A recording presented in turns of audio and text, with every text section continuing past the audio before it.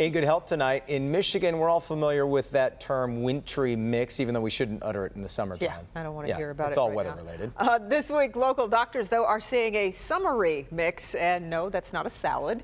Dr. Frank McGeorge is here to show us what's going around. It's a little of this and a little of that, and it's all adding up to a whole lot of sick people. Here's what's going around where you live. In Wayne County, Beaumont-Trenton is seeing many patients suffering from gastrointestinal issues, some from viruses and others from food poisoning at a cookout.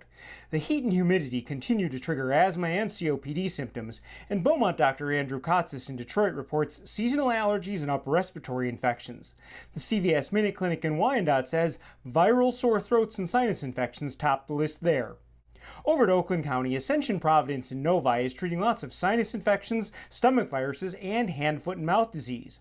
Beaumont Dr. Samuel Fawaz in Beverly Hills is seeing poison ivy, seasonal allergies, and allergic reactions to insect bites and stings. West to Washtenaw County, pediatricians at U of M report lots of stomach viruses hitting small children all the way up to teenagers.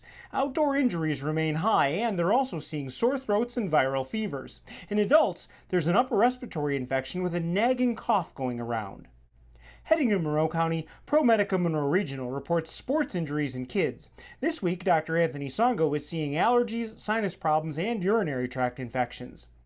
Finally, in Macomb County, Dr. Evan Coyne at McLaren-Macomb is treating seasonal allergies and many children with playground injuries. The CVS Minute Clinics are seeing sinus infections, upper respiratory infections, ear infections, and asthma and COPD flare-ups. Now, the one thing that a lot of these illnesses have in common is that they're easily spread from person to person. Winter rules still apply. Wash your hands often, especially before you touch your face or eat anything. Also, try to avoid people that are already sick. And if you're sick, stay home to avoid spreading your illness to others. Back to you.